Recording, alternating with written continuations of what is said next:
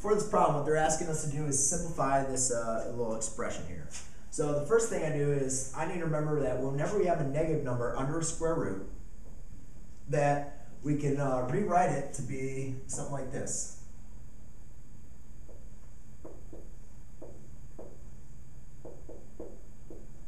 And the reason why I can rewrite it like that is just negative 9 times 9 is negative 9. But the reason why I did that is because I know that negative square root of negative 1 equals our little friend I.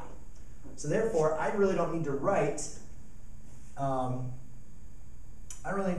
I can actually say that this is now going to be square root of 18 over, and you can say I times square root of 9.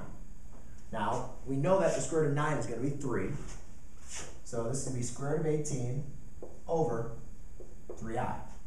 Now, I haven't simplified my square root of 18 yet, and that's just another point. I just want to make out, I'm kind of adding a lot of things with this problem.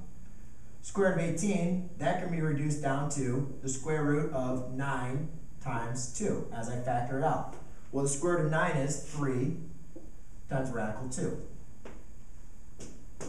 Now, we have an I on the bottom, all right?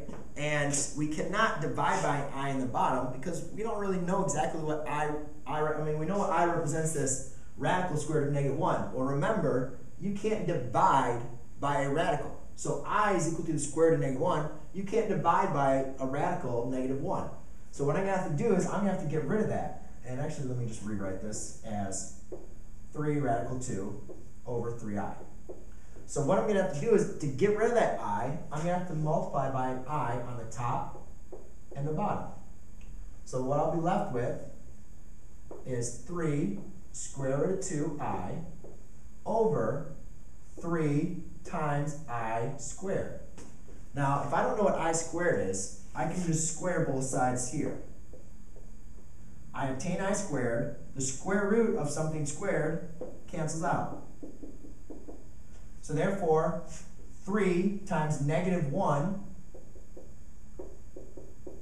is going to give me a negative 3. And I know that now these two can cancel out to leave me a negative square root of 2i. So I kind of went all over the place. You do have to make sure you simplify your square root of 18. You need to make sure you transfer your negative 9, the square root of negative 9 to 3i. And then you also need to make sure you multiply your I over I to simplify your problem.